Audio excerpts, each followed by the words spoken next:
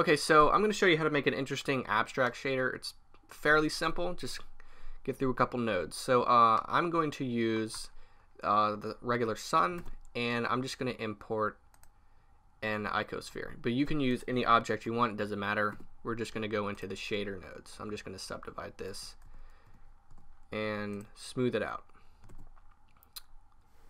So that's what it looks like right now.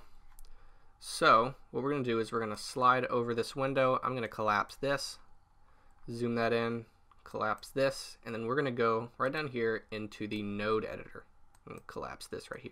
Just trying to get as much space as we can. So down here we're going to click new, and we're going to delete the diffuse, and I'm going to add the principled shader. This is an easy one to get sort of a metallic look. So right here on metallic, I'm going to bring it up, and I'm going to keep the roughness right about there. That looks good enough. And let's see how that looks. All right, good. So we're going to stay in edit mode, and first thing we're going to do is add the lines. So, and that's going to be in the displacement section of the material output. So first thing we need to do, and go to your textures and get the Voronoi texture. Plug that into the displacement, and right here it'll say intensity. Switch to cells, and so now you got that look. Now we're going to get the moose grave texture, and that's right here, and we're going to plug the color into the vector, and now we got these really interesting lines. It looks really cool.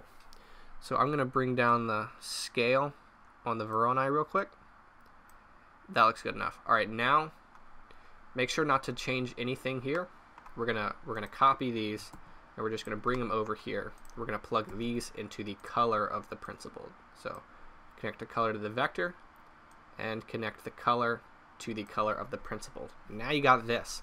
Now this looks kind of cool on its own, but you don't have any control over those colors. So the way you get control over that is you add a color ramp. And there you go. Now you got the gray, and so now these two are going to control the color.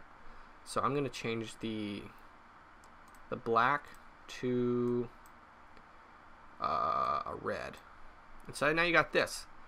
And we're going to change this to a slight blue. I don't really like that, but and so now you have these. I'll teach you a really quick trick. If you want to add a third color, let's make this yellow. So now you got this. But if you don't want it to sort of ease in or gradient like this, right here on linear, you click constant. And now you get these sharp edges. And so now it's all hard edges, nothing gradients. And you can go in and add any colors you want.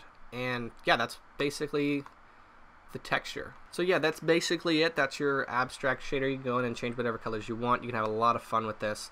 And you can also go in and you can mix other textures with it. You got the checker, you got the bricks, you've got magic, all that kind of stuff. You can go in and actually, you don't have to do this specific design. You can swap these. You can do any of that. You can have a lot of fun and be creative with that. And yeah, that's basically it. So thanks for watching.